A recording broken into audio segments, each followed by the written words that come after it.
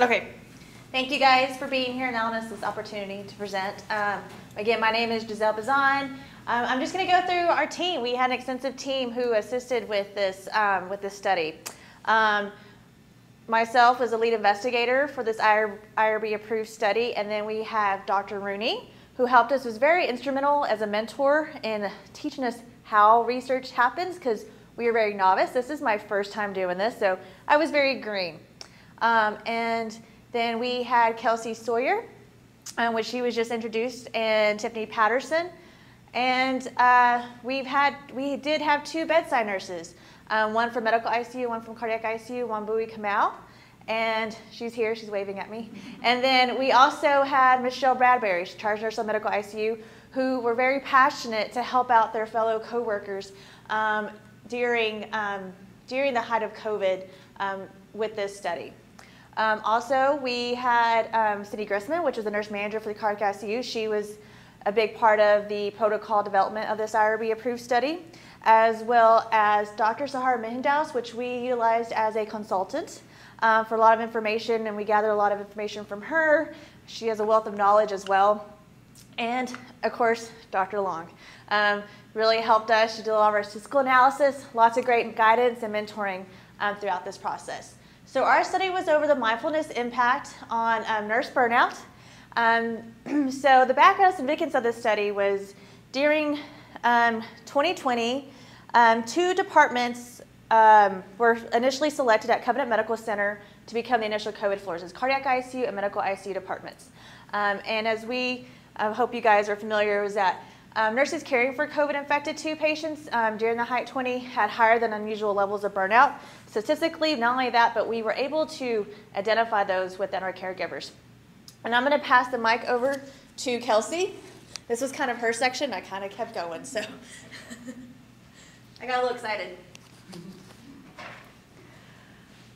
Okay, so as Gisele led into it, nurses that cared for SARS-CoV-2 infected patients during the height of the 2020 pandemic did experience higher than normal levels of burnout. I'm sure many of you saw lots and lots of articles, news, reports, things like that of all of the devastation happening across the nursing world. So that's kind of what led us into this research project. So prevalence of nurse burnout can be as high as 40%, which is extremely high for a profession. Higher levels of burnout can have a negative effect on job satisfaction, patient outcomes, and increase nursing absenteeism and turnover. So how much you love your job, how much you come to your job, and if you're going to stay there or not, burnout can affect that. Mindfulness-based stress reduction programs have been utilized, and there is no gold standard for primary outcomes for nursing mental health. So this study took a whole bunch of different things from literature to try and figure out what works, what is going to help these nurses decrease that 40% of burnout.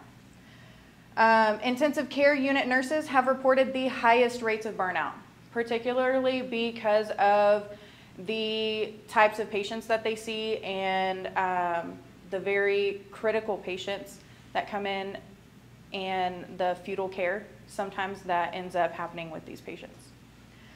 And studies have demonstrated strong relationships between nurse work environments and job satisfaction, work-related burnout, and intent to leave. So not only did we want to look at burnout, but we also wanted to look at the environment that these nurses were practicing in to see if that had any effect on their stress levels and their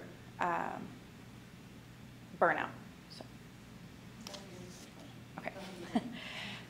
So our research question, after looking at all of the evidence out there, is what effects does a mindfulness bundle toolkit have on Maslow burnout inventory, nurse work index, and stress arousal checklist scores in nurses working in critical care units designated for the care of SARS-CoV-2 patients?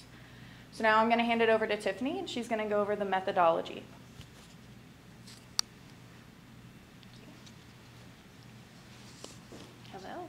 So how do we make it work? So what do we do to help these nurses, and how do we put this whole program together? So we did a quantitative quasi-experimental repeated measures design with the IRB approved study. We did have to go through the full Providence St. Joseph Health IRB process. It's a new thing to me as well. As a novice, I did not know what all that included. It's a lot of paperwork. The intervention groups consisted of those 2 ICUs that Gisele mentioned, so the CICU and the MICU over at Covenant Medical Center. Those nurses were experiencing obviously higher than normal levels of stress and exhaustion based on the patient population that they were caring for. Got to witness a lot of that firsthand, talking with some of those nurses. So the study participants consisted of 52, which was a convenient sample from those 2 ICUs, which seemed like a small group of people, but that's who we got to help commit, which is hard during the height of a pandemic and you're stressed out. So we were grateful to have those 52. We did a 12-week mindfulness bundle toolkit. So the toolkit included of a whole bunch of research that we looked at all different types of programs and opportunities to provide these nurses that wouldn't be too overwhelming, wouldn't take a lot of time, and would make this something that they would enjoy and reflect on and be able to do even just in their day-to-day getting ready for work. So some of these things that we did. The interventions included approximately 1 to 1.5 hours per week for a total of 6 weeks. They included a lot of different things. So you see this cool little word cloud that we made. But we did 2 actually therapeutic rooms where the staff could go in and take time to relax, decompress, enjoy some snacks. Snacks are always good for nurses. It had some blue lights, some different things that we looked at in the research was blue lights and green space, music, therapy. So there was lots of different offerings in just that room. A massage chair, which I need. Oh, the yoga mat. There was a yoga mat in there. I'm trying to think what else was in there. Lots of great things. So just different opportunities for those nurses to kind of go and relax and decompress. I need to go hang out in the massage chair. And then we also had this really cool course. We all thought when we first jumped in on this mindfulness class, we were like, are they gonna like it? Is that gonna be enjoyable? And will they go? Y'all, this class was amazing. I only got to go to one of them, but just seeing the different things that you can do just at the bedside, in a chair, at the desk, when you're charting and documenting, to kind of de-stress and help yourself stretch or relax a little bit, was amazing. The instructor for that course, phenomenal. I would recommend her time and time again. So the staff did get to attend that, and they had great attendance. And they even mentioned seeing people doing these stretches and things in the unit, which we didn't report, but there's your side note. Another thing we did, we created this little booklet. So they had 6 weeks of reflection, and they were different things like great encouraging words or little actions that they could do, like, hey, tell somebody they did a great job today, or reach out to someone and see if they need anything today. Just little actions that are super simple that take less than 5 seconds that anyone could do so that it wouldn't be a burden on their day, because we all know we don't need one more thing to do. The data was collected at 3 different time periods throughout the study, and then a descriptive analysis was conducted on all study variables. So we did check on all of them. We went through all of those pieces of paper. And then normality was examined for interval level dependent variables. Gisele's next.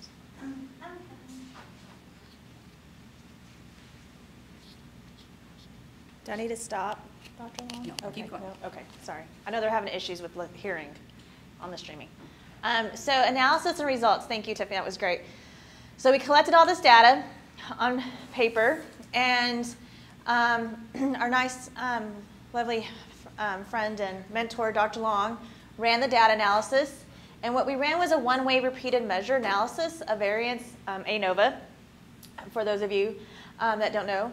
and was conducted to determine the effects of the Mindfulness Bundle Toolkit on the emotional exhaustion, the personal accomplishment, which is PA, and depersonalization, which is DP. Those are all 3 subscales of the Maslow Burnout Inventory that was mentioned in the research question. Okay, so that's where those live, that's where those, that terminology came from. And then as well as the nurse work index and then the stress arousal scores. So the results of the analysis did indicate a statistically significant effect from the mindfulness bundle on frontline nurses and the 2 areas that we're talking about, which is the CICU, cardiac ICU, and the medical ICU department. So there was a significant effect on emotional exhaustion at the 0.005 number, and there was a small leaning towards moderate effect size on emotional exhaustion. Depersonalization had a statistically significant effect to the 0.007 and a small effect size of 0.16. And then the stress scale had a statistical significance, that's hard to say 3 times, statistical significance to the 0.005 level with a small effect size. So some of the discussion's implications that we concluded was that, we realized that there's no standard practice guidelines available to measure and mitigate mental health. As Kelsey mentioned, and through the literature review and literature search, I've learned that there's a lot of studies out there. There's a lot of studies that want to help mitigate with mindfulness and burnout in nurses. However, no one's using the same measuring instrument. Some are using the Maslow Burnout Inventory. Some are using the Nurse Work Index, but there's not a standard practice. There's not a standard guideline. So it's really hard for us to know true values or to run meta-analysis on these studies to know the true effectiveness of the studies and the results. And then there was also inconsistencies found on mindfulness-based programs. So what ours was we kind of took a little bit and piece from every study that we saw because what we learned through our research and literature reviews that not one size fits all. Okay, so what we wanted to do is we wanted to provide all the nurses with the opportunity to kind of pick and choose. We wanted them to apply to all of them, but we knew that some may really enjoy yoga, some may really enjoy a massage chair, some may really enjoy music. But we wanted to offer all of them to them and see the effects that those instruments would have, those interventions. The interventions were fairly easy to implement. We did have support from administration. We had lots of support from them. They were more than willing to assist us with this program. Dr. Rooney was there with me as we presented, and they were so supportive of what we needed to do. And this program is not just limited to COVID. I know. This program is not just limited to COVID-2 nurses, and it's low cost. It wasn't, other than sending the nurses to the 2-hour mindfulness class, it was really low cost. We did pay for the rooms. We did have the rooms and the massage chairs, but other than that, there really was no cost. And then I'm going to let Kelsey take over the conclusions. You got it. Okay, so some of the conclusions that we gathered after this amazing project. Our study findings suggest that the use of a 12-week mindfulness bundle toolkit is effective to mitigate emotional exhaustion, depersonalization, and stress linked to burnout in critical care nurses. That's huge, guys. I mean, anything that we can do to help these nurses get through the things that they are doing and seeing every single day, and it doesn't cost anything, that's amazing. It's absolutely amazing. Significant effects were not found from the Mindfulness Bundle Toolkit on the measures of personal accomplishment, stress, and arousal scores. It was something that we measured, but we just didn't see quite that level on the statistics that we were hoping for it to be significant. There was a change, but not that significance that we needed. Replication of the intervention with a larger randomized sample is recommended. So that's one of the limitations of our study, is that it was somewhat small. We had 52 nurses participate, and it wasn't randomized because we had 52 nurses. So if we could get a larger randomized sample and really recreate these results, it would be much stronger. Although not reported, nurses did express appreciation for the interventions. Like Tiffany said, Gisele and I saw people in the hallways practicing their stretches a day or two after these classes. So, and coming up to us and talking about how they loved them. So getting into the qualitative data will be really interesting later on down the road.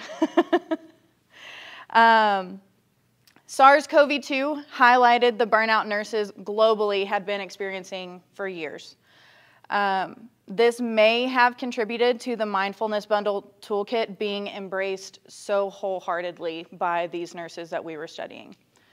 I already kind of talked about the limitation of it not being randomized and it having a small sample size.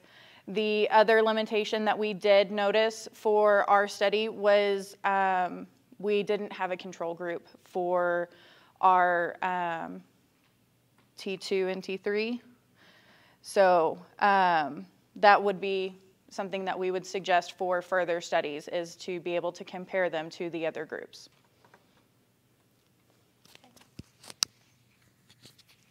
Thank you. Kelsey was mentioning how the appreciation and some of the verbalization we got. This room, although was available and we wanted it to be utilized by the people in the units, just FYI, a lot of our doctors enjoyed the rooms, especially of our intensivists that were in those COVID ICU floors. And then some of our other, what do you call them? Assisted staff, such as respiratory therapists, they were open to use that room as well, and they really enjoyed those rooms. So it wasn't, I mean, although the majority of the interventions were applied, they're all applied to the nurses, it was open, that room was open, available to help those. And what I would like to see is what effects this would have, if implementing this would have on retention of nurses, especially these new nurses that are looking to leave the profession, not just the organization, but the profession itself. You know, I know we've all had lots of turnaround lately with travel, but, you know, I would be interested to see what implementing a program like this and being consistent. That's another thing, is being consistent. I really would like to go back and visit and have training again and have it open and available. I have a really big project in mind. I just don't know how to get that dream going. I have somebody over here looking at me that I discussed that with, who's thinking that's a really great idea. But because if you don't use it, you lose it. So if we're not encouraging our caregivers to consistently practice mindfulness and refocus on that, just like we do training regularly on skills, this is another skill set that we need to make sure that we're encouraging them to apply. I think that's another focus in future studies that we need to look at, as well as implementing some type of refresher, reminders, and encouragement from leadership as well. Questions? Sharing it with friends. All of our nurses want to know the rooms. So, what are some of the barriers from your personal experience for frontline nurses engaging in research, since we know that this is something that we need to increase the uptake on? Reflecting on what you've learned, what would you, if you were sharing with frontliners who wanted to do a study, what kind of words of wisdom might you have for them? you know, some of the conversations I've had with some new nurses who, a big thing is they have to, they've interested about, as soon as I get out, I can't wait till I can pick up shifts. I always have to tell them, you need to self-reflect. You need to check in, you need to self-reflect. And that's kind of where I encourage on my unit to make sure they go into this room and they reflect. And I think that's some of the barriers is that they're busy. They're really busy. And I tell them that they need to make sure that they're checking in with themselves mentally, emotionally, and they need to be able to have those limits, set those limits within themselves, knowing when they're burned out, knowing what it looks like to them. Do you have anything else to add? It's not as scary as it looks. I would just say, be encouraged that you have support. So I think we've had nothing but support, even being new to the whole research realm. Like, I went to some random research class, and I kind of got hooked in trying to figure this out and learn about it. Just being open to learning new things, I think, was the biggest barrier for those new nurses. That's not so scary, that you do have support, and that we need to better the places that we work and the care for our patients. It's not just about numbers on a screen. It's about the impact on the patients that we take care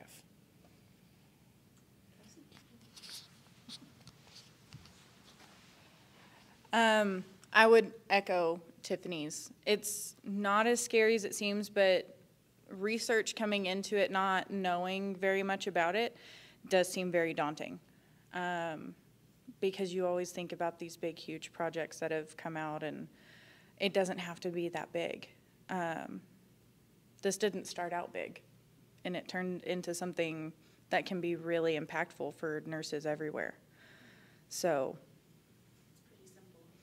yeah, it can be something super simple. Questions from the audience? I can make an observation for it, because one of my units happened to be one of the units involved in the study, and my burnout scores from our caregiver engagement surveys actually improved over the 1 year. So that's a good outcome for me, and my retention has been better. So I can give them kudos to that. So, yeah. Other questions? Although we did recruit members from the units, these 2 units, to participate, if they were working on the floor, they were still offered the opportunity to participate in all the interventions without being part of the study. So we didn't want to shut anybody out from what was needed, and we were fully aware of it. So we did open up the interventions, the classes, the rooms, to anybody that was working on the unit, just so that they could have that help with burnout. And a lot of times the people that we have, a lot of the people that were participating in the study, or who were not participating in the study, or were the ones who needed it the most, we knew. So I think a lot of it was fear. I think a lot of it was denial. I think some of them, they don't want to seem weak. I feel like that some of the things we heard, like, oh, I'm fine, I don't need this intervention, or I don't want to be part of the study. And I was like, okay, well, you don't have to be part of the study, but you can still have all the interventions apply to you. You know, you can still. Taboo, remember? That's the word they used. Yeah, it was taboo. Yes. In the literature, it stated how it was taboo to identify when you need help. You know, and I think that was a big thing with COVID. We all learned, we heard about that in the media. You know, no one suffers alone. You know, and I think having this available to them, they would talk about in the unit. They love the recliner. I know that our massage chair in the next 2 years needs to be replaced because that's how much use it's had. Okay, so the departments really loved it. Yeah. So anecdotal from my unit, it's really opened them up to talking more about their mental health and being more open with each other about, I'm not okay, and let's talk about it and see if you're not okay with me. Because they all kind of understand, like, now we have these things that we can do, let's be better together. So I think it's brought them closer. People say that you need a timeout, so go take your timeout, and I'll watch your patients. You know? Well, and it's an amazing place to be able to walk up to one of your nurses and be like, I can see that you're overwhelmed. I will watch your patients, go take 15 minutes and just be away from wherever and whatever is going on. So it's an okay. Amazing opportunity. Yeah, and it's okay. Yeah, and it's accepted. I would like to say from the onset, and I have to look at you because you brought everybody else along, including all of us, but from the onset, Gisele had a vision based on what she saw in practice and seeing what our nurses were going through and just some of the background that wasn't necessarily said. And if you don't know, Gisele was over this nurse's education on the unit that was the COVID unit from day one of the pandemic. The COVID ICU at that. So the sickest of the sick. And so what Gisele was seeing in her staff every day, she's like, I've got to do something. And my very first question to her was, do you want it to be QI or do you want it to be research? And we really had a conversation about quality improvement versus research. And she clearly said, I want it to be research. And I had to say, well, you know, research isn't necessarily a marathon. It's a sprint. I mean, not a sprint, it's a marathon. The other direction. I wish it was that way. Yeah. Quality improvement doesn't have all these extra rules around it, but I would say Gisele's heart from the very beginning of this was to make it better for the nurses that I can say I've honestly never seen the looks on some of their faces in all my 33 years of nursing. And as a military veteran in healthcare, a military nurse at that, 3 deployments, not 30, but 3 deployments even, Panama, Desert Storm, and Germany. I was in Germany on 9/11. I watched our faces when the World Trade Centers were attacked. They still never compared to the looks I see on your staff as they're walking out to go home for the day. And so I just commend you, Gisele, for your big idea too, because wanting to spread and help everyone. And I think that it's really truly a vision that was so important, but it stemmed from compassion and a true need for nursing that we're seeing right now. And before this started, Dr. Long even mentioned, I think, middle management and executives. I've never seen burnout go up the chain as high as it has. Have y'all? I mean, we're now seeing the burnout impact our nurse managers and our C-suite, our chief nursing officers. We're seeing this burnout go up and down the chain, which is just totally not new to us. And so thank you, first of all, thank you for your vision. Thank you for pulling a team together. And I don't even know if you want to speak to how you pulled your team together. I mean, that may be something that somebody that's never done research may not have an idea how to pull a team together. I don't know what happened. I winked and they just all showed up. That's all that happened. I mean, honestly, it was just, I really just wanted to do something. I just wanted to do something, and being in the educator role for as long as I have, I was like, well, I want to see if it's effective. Well, little did I know that that's a research study, because I was so green, I'm not lying. So talking to Jamie about it, and I was like, no, I don't want to wait this long. I was really impatient, though. I had to learn lots of patience. I know the rest of my team realized that, too. We had, like I said, 2 bedside nurses who were there on the floor who saw it. They weren't part of the study, but they were able to talk about and help assist and guide with our interventions and let us know what they're seeing as well. And so I had 1 nurse to represent each unit. And then we did collect some data from 2 other units in our little house. Our little house, the little people at Lakeside, Women's and Children's. And then Dr. Rooney, which is our research expert at Covenant, and of course Dr. Long, our statistician.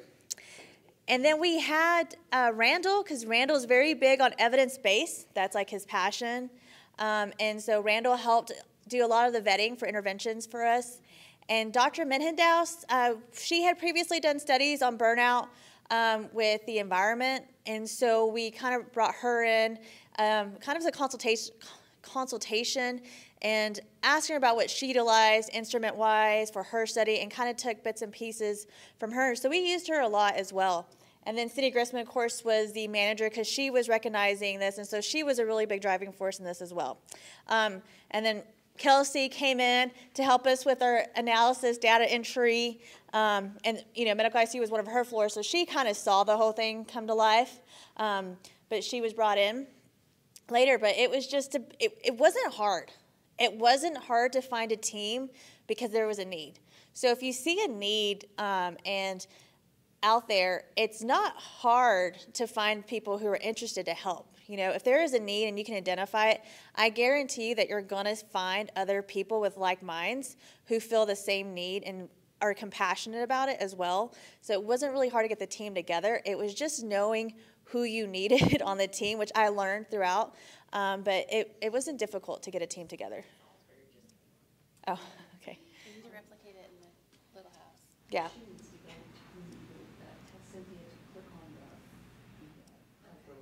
Any other questions?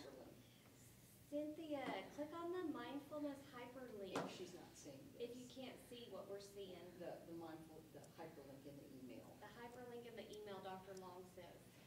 Can you say a word about, the literature says that one of the main barriers to frontline nurses engaging in research, this is what the literature says, why we don't do it, is that frontline nurses say, I don't have time to do research. I simply don't have time. I knew that's what you were going for. But it's exactly what the evidence says. The evidence says this is why nurses won't do it. They perceive they do not have the time for it. What would you, as frontliners and as educators, what would you say to nurses now that you see the power of what you've learned from engaging in research? What would you say to them? What advice would you give them?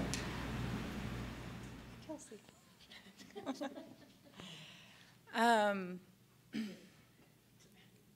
So, yeah, just do it. If it's something you're passionate about, it's not hard to find the time. That's really the biggest part about it, because Gisele and I have had, I don't know how many conversations about the things that we saw on our units happening during COVID. So it wasn't hard to set the time aside to do this study, because it was something we were passionate about and we knew was needed for not only our units, but hopefully it could benefit nurses everywhere. I mean, it wasn't just, it wasn't just another project to do. I feel like that's very different than if it's something that really means something to you. And I really think as a researcher, you should be mindful of the population you're choosing, especially if you're wanting to utilize frontline nurses. Because as our conclusion states, that because of the burnout and what was happening with COVID, it wasn't difficult for us to have buy-in from our nurses to participate in the study. We had a few no's, but we had a majority of yeses. But we have the appropriate patient population, or not patient, but the population, for nurses to do that. So I think as a researcher, it is important to reflect on, and when you select your group, that you want to apply the intervention to. So that's also something I would recommend as a researcher, because that's where you would probably get more bang for your buck. You'll have better outcomes. You'll have better numbers, better results. So I would just be mindful of that as a researcher. Were you surprised at your response from your chief nursing officer, Karen Baggerly? No. You expected the... No, I really wasn't. I wasn't surprised. I was really grateful. I was really grateful, but I think this was a conversation that we had already kind of had on the side note. I think I was already wanting to apply, bringing people in, and having some type of intervention apply before I knew it was research, and I had to do something, and I had to get consent. But I wasn't surprised. I wasn't surprised by the support we had. I know when we spoke to Karen about it, she said, yes, that was a conversation we've had from the higher, the execs, from that office, from that. So those were conversations, things that they were already looking at. So it was just timely. The only thing I do, feel unfortunate for was that it was only limited to the 2 departments at that time. We had to control it. I was only, even though I had a great team, we were still busy with other things as well. So we had to limit the size of our intervention group. Any other questions or comments from the group? Well, please join me in giving them a round of applause. And on behalf of Lubbock Christian, we're so proud of you, but no good thing happens in isolation. And what we see here, reflects the leadership, of the organization of which they're a part. It reflects the leadership commitment of time, of mentors, of many who have poured into making this reality for you, and now it's fanning out to make a difference in your organization. I think we can really be proud of the region in which we're in, the city in which we're in, where we try to pull together. You can see it doesn't have to be huge to make a big difference. So give them one more round of applause. And thank you for being here. And I have just one announcement in follow-up that fits really well with today's program. I have one